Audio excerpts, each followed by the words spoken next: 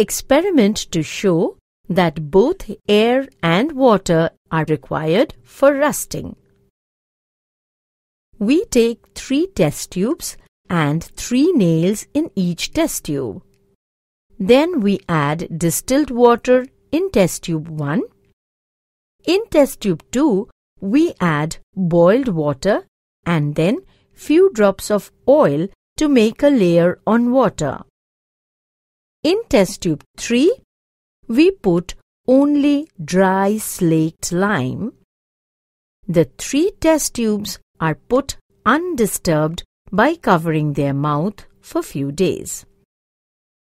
Then we see that the nail in test tube 1 is rusted as it gets both air and water.